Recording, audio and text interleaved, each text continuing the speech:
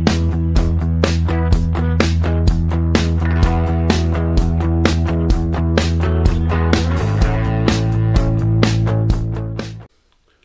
Paul here.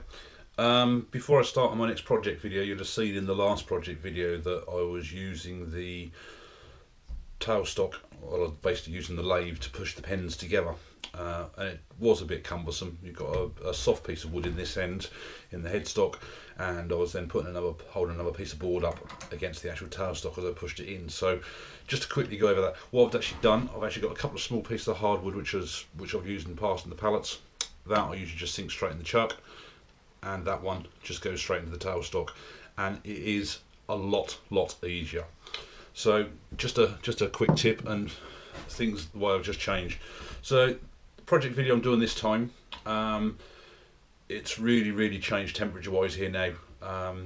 Autumn has really kicked in, really bright sunny days, but it is cold. So coming out in the workshop, I mean, it is quite chilly. I've even dug out the electric oil-filled radiator.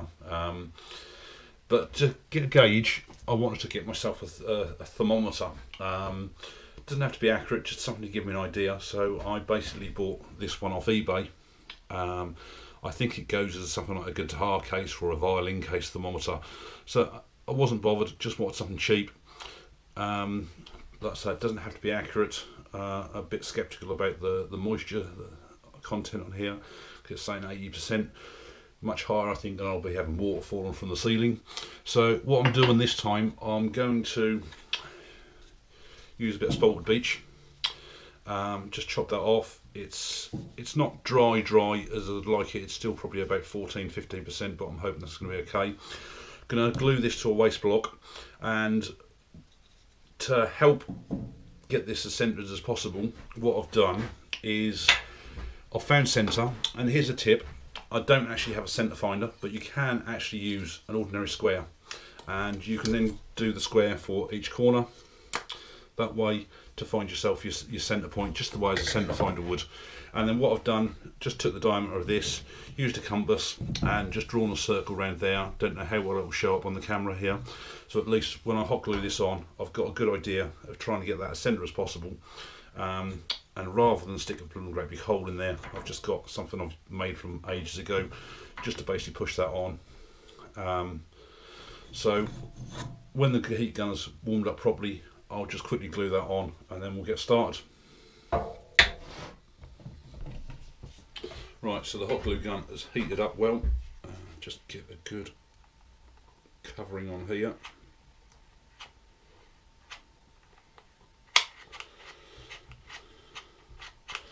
And typical, I need a glue stick.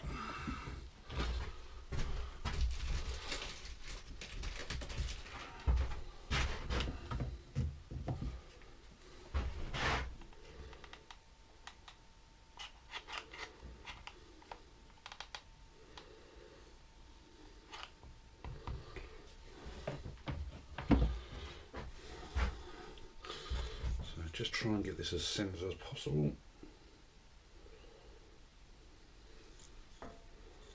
I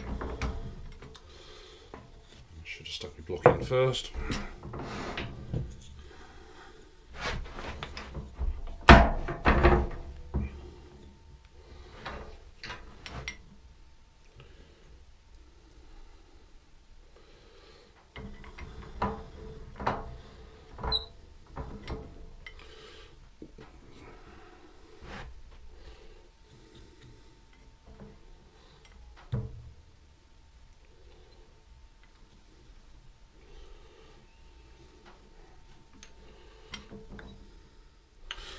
Right, so the glue has had, hot glue has had plenty of time to harden now. It's had a good probably 5-10 minutes there. And I did put a bead around the edge as well, just to make sure. So let's try and get this turned down. Still not got myself a bowl gouge yet, so that is seriously getting high on my shopping list. Let's take it down.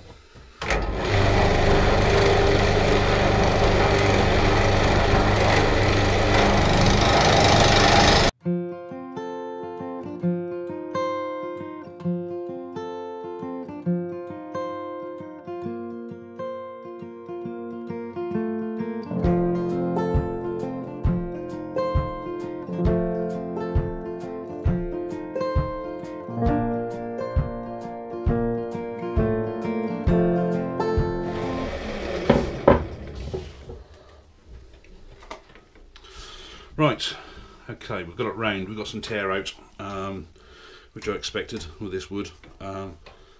What a lovely grain. The spalted in this is absolutely wonderful. So I think what I'm going to do, I'm going to mount that somewhere central like that, and I think what I'd like to do is probably take the hole fairly back so it goes right the way through, and then after that do some form of a decorative edge or something on the front, on the edges. So let's measure this up, see if there's a size that I can use with a forcing a bit.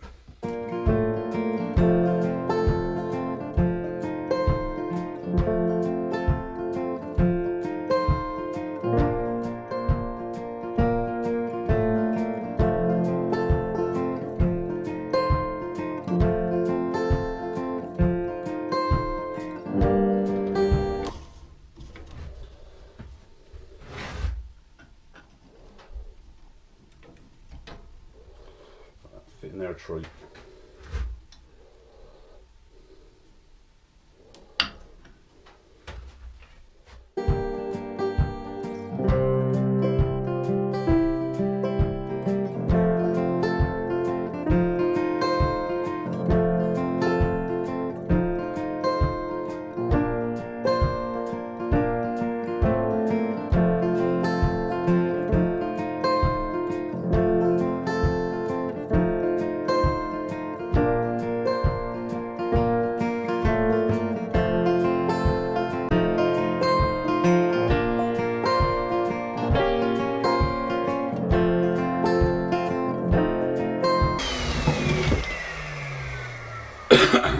So I've just sanded that to 240 grit, and what I'm going to do next is I'm going to apply some sanding sealer. I normally use the brine wax shellac sanding sealer. Starting to get low on that now. There's still probably about a quarter of the thing in there, but what I've done is, when I was ordering all my pen kits, I decided to order the cellulose sanding sealer and the cellulose thinners. So as per Mike Walt's recipe, which we probably all know about, I'm just going to mix some of that up. So it'll be sort of like 2/3 sanding sealer, 1/3 thinners. Just going to get a bowl to mix it up into, and then I'll be back again. Right, so I've got my sanding sealer mix. I'm going to manually rub this in to start with.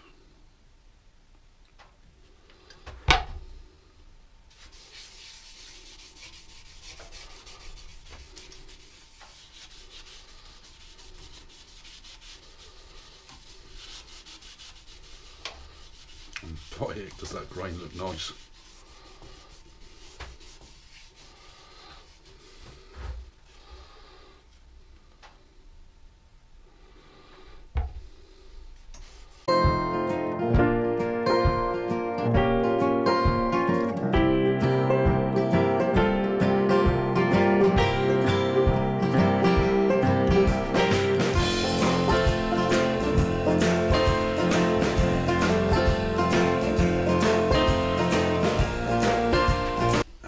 Finally, Yorkshire Grit.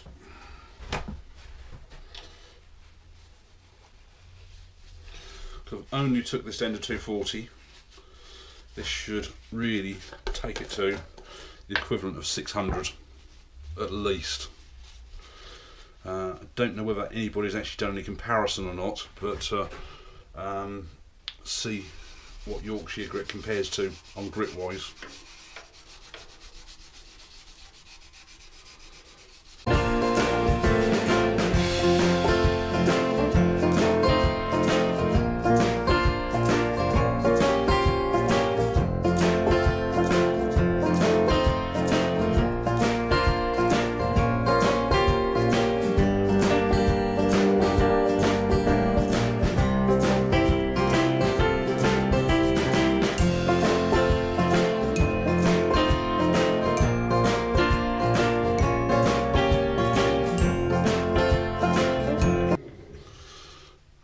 Go, smooth as anything.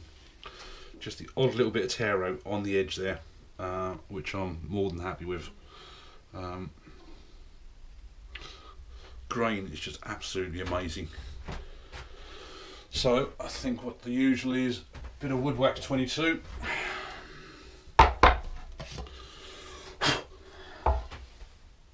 Where have my screwdrivers gone?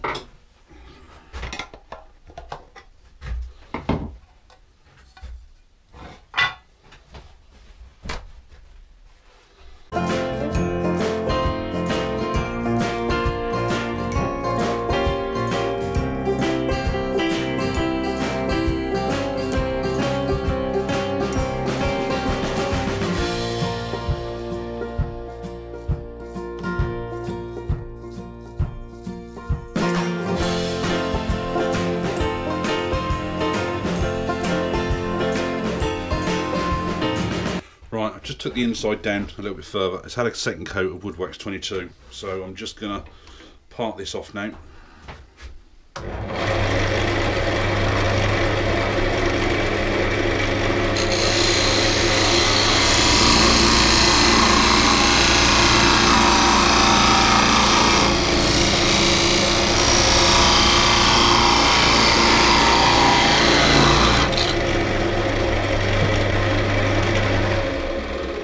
There we have it.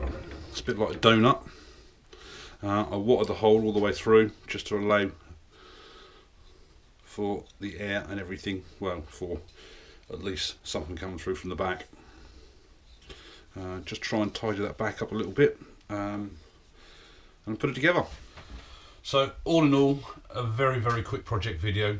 I absolutely love the grain on this. I think it's always brilliant when you do make something for a purpose, and I just basically wanted a thermometer for the workshop. So all I've done there is I've just drilled a hole at an angle there, and I've just put a screw above where my kitchen roll is, so you'll see this hanging up in future videos. Like I said, I'm not too bothered how accurate it is. I mean, it's now currently showing 25 degrees in here. Yeah, I've just had to turn the radiator down so it is warm. It's showing humidity at about 80%, which I think is could probably just needs adjusting up, but it was just really there for a gauge of the temperature. You obviously know what you get used to working in and stuff like that, so at least you can just see how cold things really are when you come in and out of the workshop. So yeah, it's a piece of spalted beech, just trued up. The front is not really the best that I could have done. It is a little bit lumpy. Should have took a little bit of time there. The thermometer itself, like I say, got that from eBay. I think it was about £5–6. It's designed to go into a guitar or a violin case. Gave it 2 coats of sanding sealer. Only took it down to 240 grit to start with. Used the Yorkshire Grit again and just given it a final couple of coats of Woodwax22. So yeah, very pleased with it. Just what I want to do. Very decorative for the workshop, to be honest.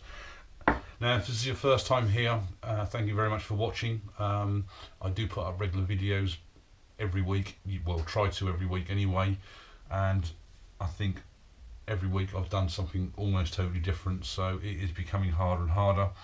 So please do subscribe, and for everyone, please do hit the share button, hit the like button, and below please do leave any comments. So thanks a lot for watching, and see you on the next video. Bye.